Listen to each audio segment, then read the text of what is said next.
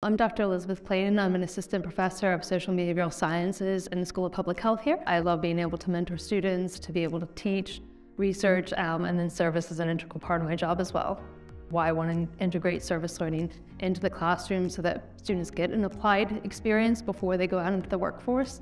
I really think they gain that applied experience. I can get up in front of class and talk to them about what they'll learn from public health and what they'll learn from a public health career or going out into the community and working with the community, but they can't understand what that's like until they're actually out in the community and working with community partners.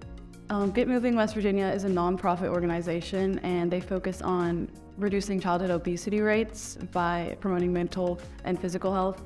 There's 3 of us in our group, so we met with Becky Boyd, who is actually a person on the board at Get Moving, and she assigned us to do research for them.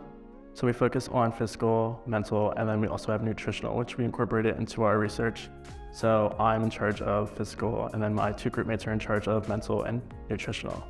And we also had a day of play, so we went to the Shack here in West Virginia, and we just facilitated with the kids and encouraged physical activity among them. I've seen that they've really got involved in Get Moving West Virginia, and I was really pleased to see not only have they had this experience with researching about physical activity in kids, but they also got to go and do some hands-on work with understanding how to improve physical activity and how to encourage physical activity in kids. I think our work was impactful because I could show them maybe some things they could improve on, or maybe some things they need to do more of to help get more kids into the program or get more volunteers.